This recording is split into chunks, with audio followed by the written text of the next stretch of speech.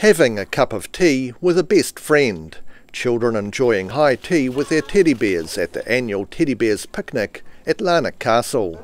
The youngsters got to parade their plush pals in a fashion show, as well as playing pass the parcel at this year's event.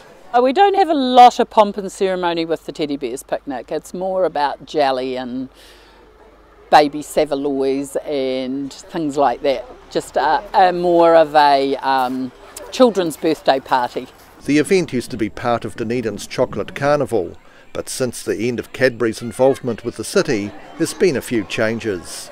I think the thing everyone looks forward to the most, though, would have to be the egg and spoon race.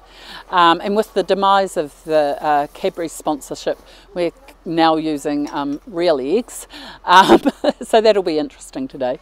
And the castle is offering a discount to families during the Enchanted Festival.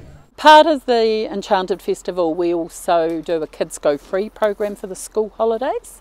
So kids are welcome to come and explore the castle for free if they have a paying parent with them, or adult, not necessarily parent, could be a family friend.